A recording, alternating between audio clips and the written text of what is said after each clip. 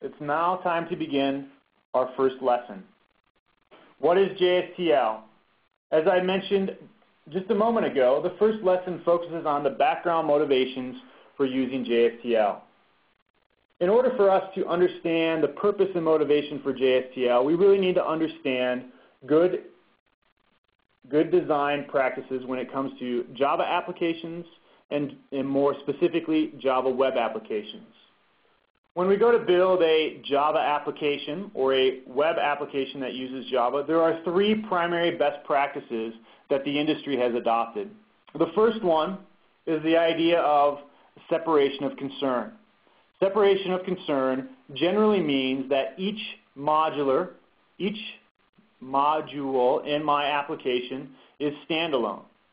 This allows me to have reusability. It allows me to have loose couplings within my system, but more importantly, it allows me to have a module that does a very specific thing.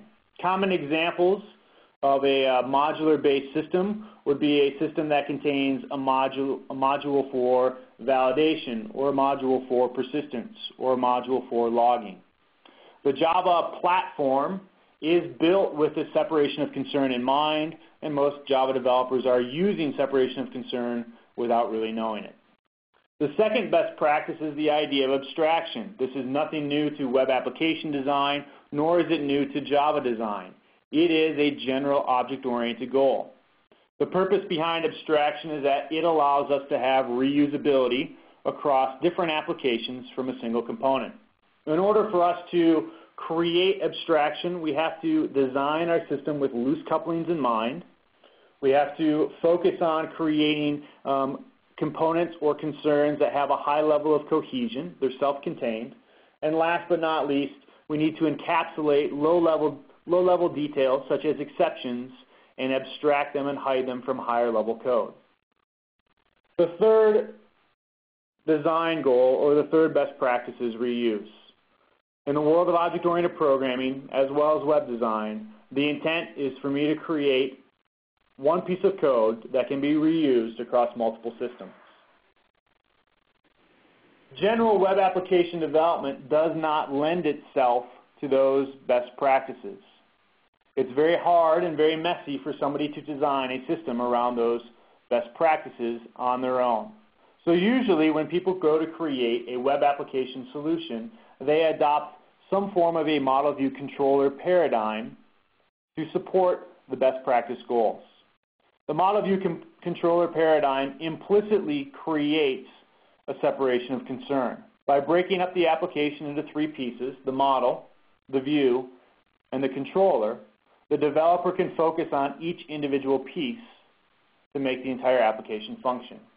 The model represents a business object. In the Java world, that's usually a JavaBean or a plain old Java object, also known as a POJO. The view typically represents the presentation logic for the model. In the world of Java web development, that's usually found in a JSP. A JSP accesses properties or values within the JavaBean and translates them into some human-readable UI representation.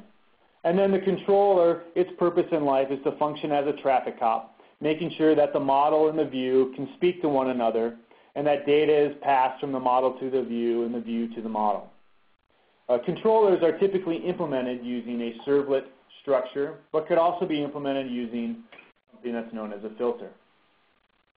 In order for me to create a model in a Java web application, I would use, most commonly, a JavaBean. There are some advantages for me from a design perspective to use a JavaBean over a POJO. However, this lesson is not intended to go through the differences between those two technologies. So let's just look at the JavaBeans. JavaBeans is a specification-driven component model. It is defined as part of the Java community process by Sun.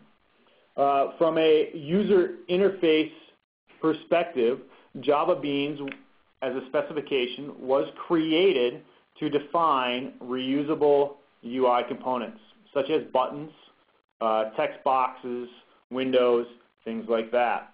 Over time, the specification model, or the specification for JavaBeans has derived into a coding standard. So from our perspective, when we do web application design, we'll look at JavaBeans with three things in mind. We'll look at the coding convention around construction. JavaBeans tells us that we need to have a public class. It also tells us that we need to have a public no-argument constructor. And for those of you who are very experienced with Java, you'll remember that the compiler will add a constructor on our behalf if we forget one. The JavaBeans model says that you must explicitly provide a public no-argument constructor. The second thing that we'll take into account when we build our Java objects is the idea of properties. The JavaBeans specification defines properties in two ways. There are standard value-based properties and there are index-based properties. In this lesson and its sub-lessons, we are only looking at value-based properties. Index properties are usually used to refer to things like arrays or elements in a list. Properties in the JavaBeans convention are defined in pairs. Accessors, meaning I'm going to read the value, are defined using a get or an is. Is obviously reserved for Booleans. Mutators, meaning I'm going to manipulate the value of a property, is defined using a set. Following the theme of construction, the properties must also be public methods. And then the last piece that we're going to adopt in our JavaBeans implementation is persistence. Persistence within the virtual machine can be very complex or it can be very simple. We're going to adopt the simplistic approach and make our JavaBeans serializable. Before you now, you see an example of a JavaBean. This JavaBean is found in the source code file PropertiesBean.java. You can open that up in your IDE at the moment. Once you open up PropertiesBean.java, what I would like you to do is review the structure of the class. You'll notice in PropertiesBean.java, I have a public class. The second thing that you'll notice from a construction perspective is that I have a public constructor. Both of those adhere to the construction rules of the Java. From there, you can see that I have properties defined using get and set methods. It turns out that this JavaBean is just an implementation of a read-only JavaBean. There is no way for me to physically manipulate the values of the properties. The last piece is that the JavaBean does adhere to that serialization process. So it implements the serializable interface, which you'll notice belongs to the java.io package. From a development perspective, I could now take this JavaBean, compile it, and have it exist within my web applications webimp classes directory. Doing this is a well-formed model that I could use within my JSP application. Now that we've examined the requirements of a model, let's look at a view. When I go to build a view within a Java web application, the most typical technology that I use is a JSP. There are some design goals when developing a JSP. The first design goal is to have the least amount of Java logic as possible within the JSP. That means that my JSP's primary focus is on rendering HTML. The second design goal is to have reuse.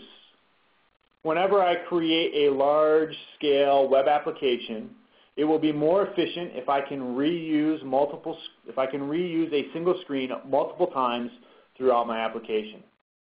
The secondary design goal really lends itself to the idea of creating cohesion within my JSP.